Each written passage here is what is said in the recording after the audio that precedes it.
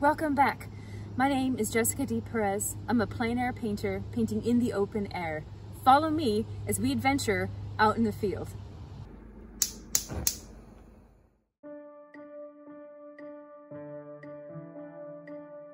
On this episode of Out in the Field, I have been planning to be here for a month in Portsmouth, New Hampshire, because this evening is going to be the Artwalk, where the galleries are going to be opening up their doors to the public in a way that makes us celebrate and enjoy all of the artists that are there to be meted, greeted, all that fun stuff. It's not until this evening, so I have time.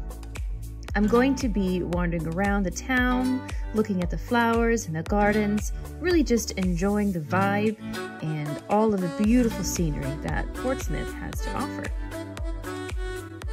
It was really hard to decide where I wanted to put my easel down and paint because everything in Portsmouth was picturesque. But I did end up at Newcastle Island at the Great Island Common, which is a nice little park that oversees the ocean, a little house, a lighthouse, rocks. It was just gorgeous. Even when I landed there, I wasn't sure where to go. But I found a spot, so I set up my easel and I got started.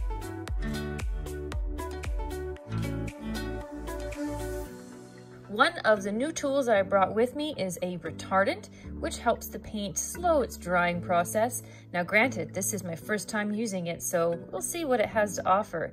The reason why I brought it along with me is because the wind was drying my paint so fast, and using acrylics, that's kind of something that goes against you.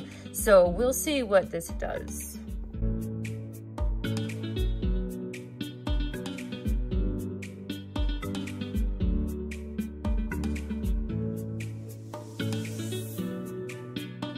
While working on the painting, I was really trying to focus on the color and the shape of my composition. With the rapid weather changing and with the rapid changing of the waves and the ripples of the water coming in, I was probably a little unprepared to handle such rapid changes.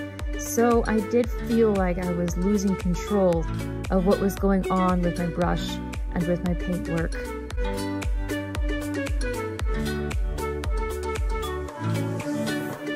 While using the retardant, I noticed that it does change the behavior of the paint.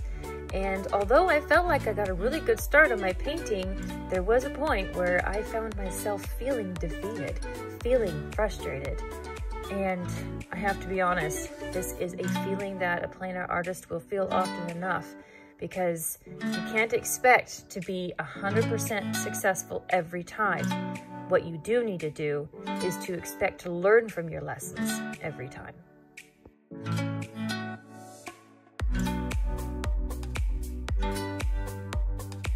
I had a few tools that were working against me today. The brushes were frayed. The retardant kind of peeled away some of that paint later on, and my umbrella got in the way.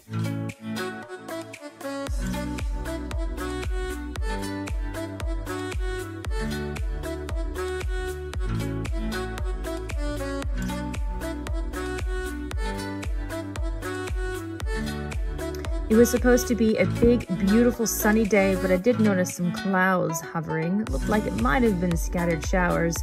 Well, hoping for the best, I went ahead and painted anyway. Turns out, it started raining. Yay! On a day that has forecasted nothing but sunshine, we now have rain.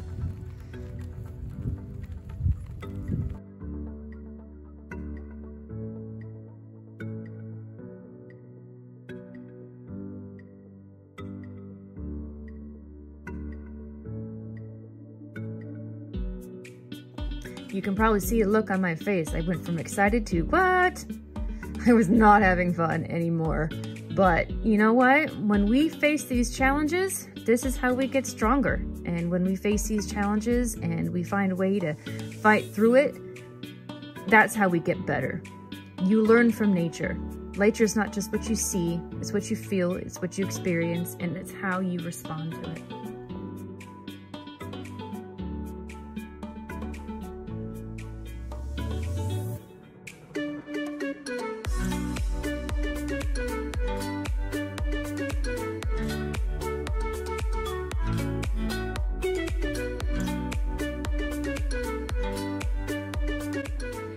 deciding to pack up and fix the painting up in the studio another time, we ended the day by checking out the galleries, including Ceres Gallery and Todd Bonita Gallery, where there were many beautiful artworks by the artists such as Ken Wilson, John LaCour, and Eric Rhodes himself.